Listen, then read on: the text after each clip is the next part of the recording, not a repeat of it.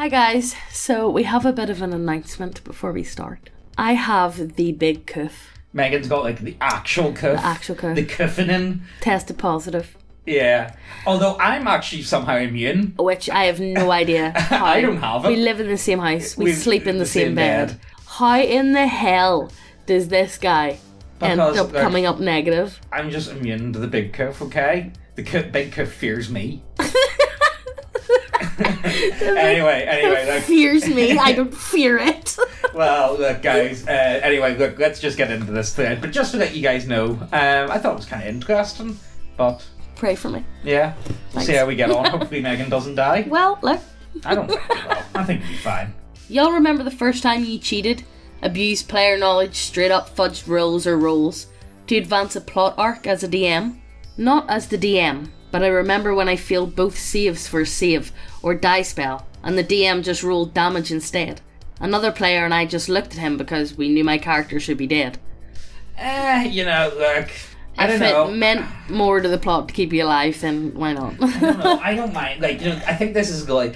And some DMs can't be bothered waiting for you to roll up a new character, to be honest. I think a lot of this time it comes down to game philosophy and what you guys like to play as. Yeah. I personally don't mind this that much whenever DMs fudge goals or... Yeah, I don't mind it. Like, they get you out of a bit of hot bother or whatever. If it advances the plot and it works for everyone. If something was to go wrong and it completely... I'm very much against retconning as much as possible. Yeah. Like, if you can avoid that. I think retconning's the worst thing you can do.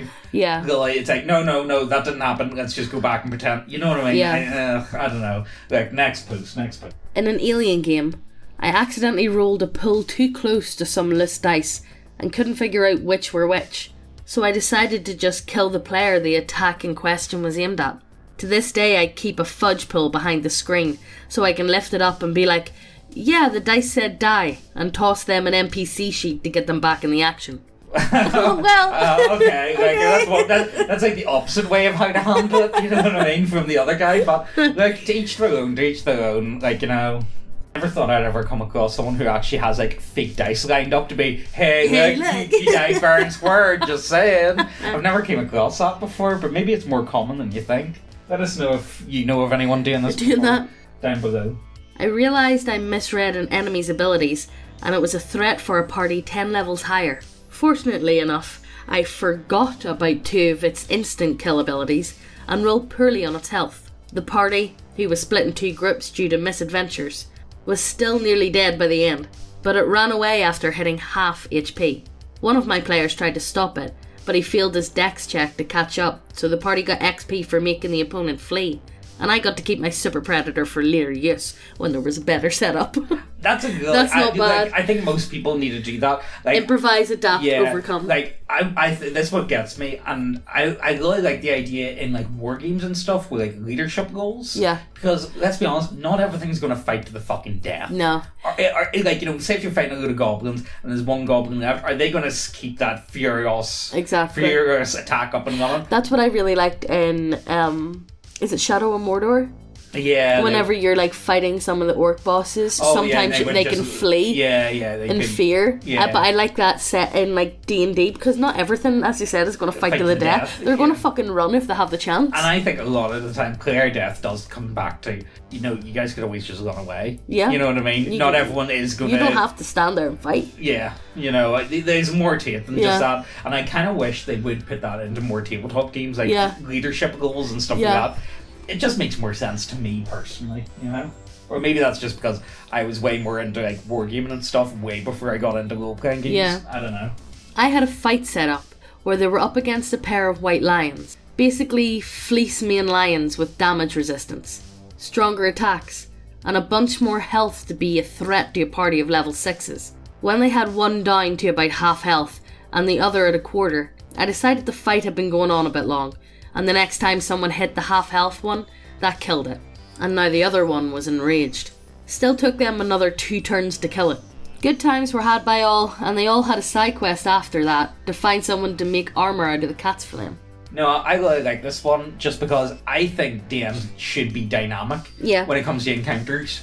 it shouldn't be a very static thing. And look, you guys know whenever combat's going on for too long. Oh my god, it gets so tedious. And sometimes you just get like, okay, now I go, and then I go, and then this happens, and then this happens, and sometimes that goes. Sometimes combat can get a bit dry though. Yes. If it's going on for too long, and you're just chipping tiny amounts of HP along at a time, especially if they've got high armor class. Yeah. And it's just like miss. Oh, they hit you, miss. You know what I mean? you guys know. You guys have been in that situation. You're sitting there for like 2 hours and you're like, oh my god, sometimes you really should be dynamic with the situation. The GM cannot cheat. It's his game. The rules are suggestions to the GM. He can use or ignore them as he wishes. The dice are there to add a random element, and the GM can use them or pull numbers out of his ass. You people have never played a TT in your lives. You act like it's fucking poker or cards, or like the DM is the opponent, or like it's a fucking video game. Yeah, I know. I get it. A lot of people are going to be like, "Oh, clearly this guy's just a story shitter." You know what I mean? He's going to come in. He's just going to dump buckets and buckets of monologue on you. You know what I mean? It's all about the story. It's not about gameplay at all. But I do think this guy's onto something. Like, I think it's hard to argue that he's not onto something. No, he definitely is, because it is the GM's game, because a good GM only follows so much. Yeah. And then they write their own. Yeah, I think a lot of DMs do that themselves. This is why you hold on to a good DM, alright? Oh, good DMs are fucking gold dust, alright, boys? Dick. They are fucking gold dust, and you best be sucking their dick. Honestly. You know what I mean? You guys look after them whenever you find good ones. Cradle that bitch. But no, I get a lot of people are going to be like, oh, he's a massive story shitter. He doesn't do this, doesn't do that. The rules, I think, do help. Can be bent. They can be bent within a especially reason. If you're the GM. Yeah. Not so much the player. Yeah. But because if you're a player, you do have certain rules to go by. But okay, a good example. Actually, you know what? I'll give you guys a good example from the last game. So my last game was we had to. Well, it doesn't matter. It's Spelljammer. We were in space. We were hijacking another ship anyway. And what we wanted to do was we wanted to go because we were getting ambushed and we didn't know who was doing the ambushing. So we had destroyed the other ships and then we did like a boarding action to get onto the other ship. But we wanted to take one of them hostage to like do a bit of interrogating to know who they are, you know. So what I decided to do was when we had like, you know, the captain, I asked the DM, you know, can I use my whip to like hit him in the leg and like trip them up? You know what I mean? Like knock them prone. Yeah. Now I know that's a fighter's battlemaster. Like, you know, you would get that with the battlemaster perk. You know, but it's okay to just ask and be like, you know, can I do this? Now, of course, I rolled a 1. So didn't. You know, I did drop the rope, but I had to roll dex to make sure I didn't drop it off the side of the ship. But it was nice that I had the option, and I think stuff like this, as long as you ask for it, is like, yo, is that cool? Can I do this? Yeah. I'm pretty open with them ideas. Yeah. You know, does it sound cool? Can I do this? Okay? You know, I know it's not exactly in my rules, but... Can you please let me do? You know what I mean? Like, have you guys ever asked something like that, and like the DM's been like, yeah, actually, yeah, that or if you ask cool, to do something, the DM's a dick about it. Yeah, you know. I don't know, I always find them more guidelines. Yeah. Anyway, next post. Hey guys, this is just a quick bit of promo. We got our website up and running and we have a massive restock on most of the models. However, one of the cool things about the website is if there's a model that you're waiting on, you can enter your email and be put on a waiting list. And it's not just good for you, so then you'll know when they're restocked. We can also see what you guys are waiting on and what we should be printing. So either way, the models are by far the best way to support this channel and to help us do videos that YouTube would find inappropriate on the platform. And, like, let's be serious, the models are pretty based looking, so once again, just look at the titties. Look at the lizard titties! But anyway, let's continue on with the video. Anytime I do a story with COC in it, people are like, oh, it's the wrong one, so it's Clash of Clans from now on. Alright. Ran Clash of Clans, where the PC had to face a silver cloud that burns you from the inside if it gets a chance. Only relatively easy ways to kill/capture it was to perform a spell for it to consume a human, which forces it to go to sleep or strike it with electricity. PCs create an elaborate trap which is pretty well made, and manage to strike the creature once with lightning, but the creature still gets a con save, makes it. But I rule that, since the creature took a hit from lightning, I say it takes a decent amount of damage. They managed to lure it into the trap again by using the spell and a human as bait. The creature again makes its con save, but I roll that it still takes damage and exclaims that if I roll 4 or more on this d6, it's destroyed. I roll it on the open and roll exactly 4. I swear if I rolled 3 or less, the creature would have consumed the human and went into the box, and the scenario ended there. And the PCs had to deal with the reality that they sacrificed a real-life human. He was a criminal, but hey, so were the PCs. But I still really liked how that game went down. That's good. Yeah. That's good. Never mind. Like, that Like shit, if you'd done it for a trap. No. But, like, you know, for me, I think that loads of people have come across this before. Like, if you don't know what it is, odds or evens, yes for odds, no for evens. Yeah. You know what I mean? Just roll a d20 and it's a 50-50, you know what I mean? And just see what happens. Yeah. Like, you know. But I you know what I mean? This is where I think this is a little overarching spine, I think, of this video is DMs need to be flexible, and I think it's important to be flexible. Yeah, you know, and that's really how you get a good understand. DM. In my game, many of the monsters the PCs encounter are rare, and only known to experts or veteran adventurers. Sometimes they can make a check to see if they know anything about an enemy. Otherwise, they might not even know its name if they didn't come prepared. So if my veteran players let slip that they know something about its stat block, I change things on the fly, telling the caster PC it has a dex save proficiency. It's got wisdom proficiency now too, measuring its 30 feet range ability and then awkwardly backpedaling outside of it. It's 45 feet now. Honestly, see boys that look up stat blocks though, you're looking for bother. I know. Like, you know, see if you're like, you know, find out when someone's doing it, you quickly hear furious typing on the keyboard over this, where it's like, you know, do you want more hit points? Are you really asking for this? You know, I don't know. What do you guys think? Have you ever came across that? I'm sure There's some out there. I know tons of people that have, all the time. See if someone's like specifically going out of the way to play a meta game and it's obvious during it. It's like, Yeah. I'm throwing an extra 30, 40 hit dice on that. Fuck you. Easy. Yeah, I had created an extremely simple puzzle that could be solved by literally just doing what I said. The solution was follow simple instructions. The catch was there was some rapidly approaching certain death-type danger if the puzzle wasn't solved in time. One guy was doing this puzzle because the others fucked off somewhere else, and he decided to inspect the entire fucking room and everything in it, rather than the book I kept mentioning. The only book. The book that said escape on it, in big letters. He nearly died, so I just decided to bullshit. Yeah, the walls break for no reason and you can go be with the party. I decided to stop DMing for these guys after that because they're actual retards. like, if there's one way to test if players are absolutely thick as shit or not, give them a puzzle. Give them a really simple puzzle. Yeah. Like, it's like one of those ones where it's like the leveling stones. Like, if you all stand on the stones, the fucking thing goes down. They're like, what do you do?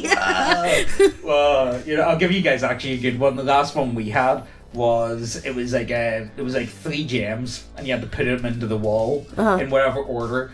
But I remember it's like, look, can you just write this out for us? Because, like, you know, the way you're describing it, just put it out in plain English for us. I'm quite good at puzzles. I'm horrible at them. You are shit. I'm dreadful at them. I'm a genuine brainlet when it comes to puzzles. Like, genuinely thick as shit. Yeah, like, you throw a puzzle down in front of James and James's fucking mind just starts going... Pure autism just kicks in and it's like... Panic! You know? I was doing a campaign where the players were bounty hunters with powers and shit in a futuristic setting and went overboard with an encounter. They had 2 NPCs they were protecting and an NPC mercenary that they met earlier and was helping them. After downing 2 of the 5 players, I just had the mercs steal one of the enemy ships. They came aboard 2 combat ships and bail, so the worst threats were out chasing it, and the remaining players handled the giant sandworms. It was one of my first time DMing and really thought they were going to be fine. Ended up fudging a few rolls so they wouldn't be obliterated. Like, everyone stumbles at the start. Yeah, like, I would fine. Don't, like, you know what I mean? I think, you know what the biggest problem is? A lot of people have expectations about certain things. Like, what people expect if they've never played D&D before. What do they expect going into it? What do people expect being a DM going into it? You know, it really is what you yourself make of it. Yeah. You know what I mean? And if you're not willing to put yourself out there and really You're going to have a shit game. If you think, oh no, I couldn't do that, that's going to make me look like a dickhead, just go with it. What's the word? You know what I mean? Make yourself look like a dickhead and then see how they react. The worst thing that happens is possibly someone likes a story about you and we end up talking we end up reading you know what I mean? Like that's genuinely the worst thing that's going to happen. And we're not that bad, are we? You know what I mean? I wonder if that's ever happened. We read a story and somebody's listening and go, oh my god, that's me. Oh my god. Let us know. I'm sorry. I'm sorry, guys. You guys are cool. You know that. Plot? I make shit up as the game goes along, because I do absolutely zero planning and wing literally everything. It's made me really good with improv. The only thing I ever fudge is enemy health. I always lowball it for whatever reason, never remembering that the PCs do a ton of damage. I even did it on the last encounter, which was the first in our Genesis game, though that was because it was our literal first combat in Genesis ever, 3 sessions in. What? How did you get 3 sessions? 3 sessions in without combat? I don't know Genesis, so yeah, I'm not very familiar I don't know with how the system, actual system goes, so yeah, maybe. Let us know down below. My friends were all new, and I was a new DM, so there were a few times the save DCs were totally that low, I swear. I just don't have the errata. Only one mate noticed, because he also DMs, and the group had fun. Balancing for an 8 PC group was a bitch as a noob. Fuck. First game and you're fucking with 8 players. Yeah. I'm not a big fan of games with 8 players anyway. I feel like it takes too long to get through combat and stuff. Yeah. And, I don't know. I'm not into big games. So I sometimes had to just weaken enemies I assumed the party would be fine with, to not kill new players' beloved PCs they had been playing for months. I doubt it would actually have been a problem if I let them die, because my players love feeling on edge or in danger in game.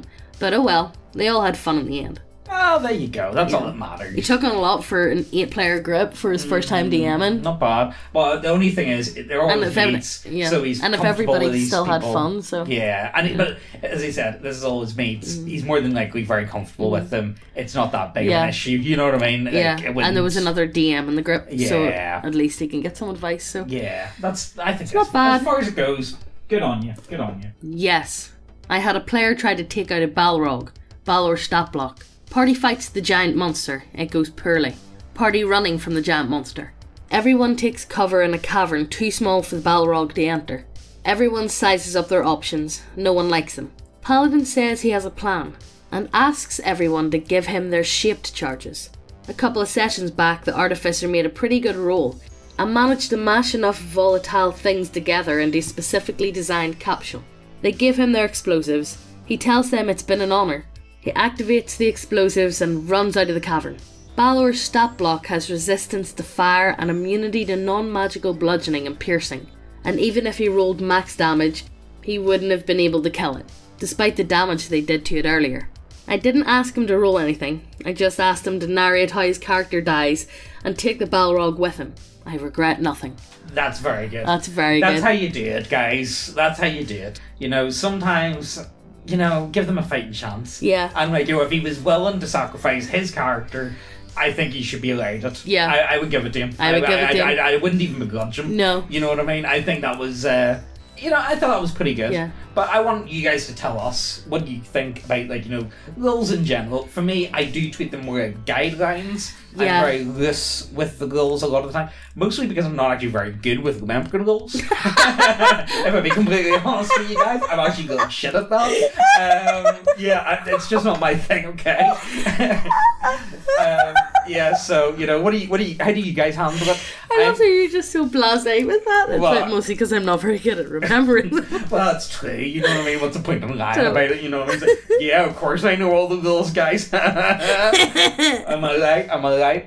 Anyway, look, you tell us your versions of this. What do you let your players go away with if you're a DM, or what does your DM let you away with? You know what I mean? Let us know down below, and as I said, we might make a video on it. Yeah. You guys know how it is. If you could check out the advert, it does help us out a lot. We've got plenty of lovely new models in stock. Anything else, Megan? Oh yeah, Megan's got the big cuff, but you guys know that. You guys know that. I'm immune to the big cuff though, so that's kind of cool. But hope you guys enjoy, and we'll see you next time. Bye.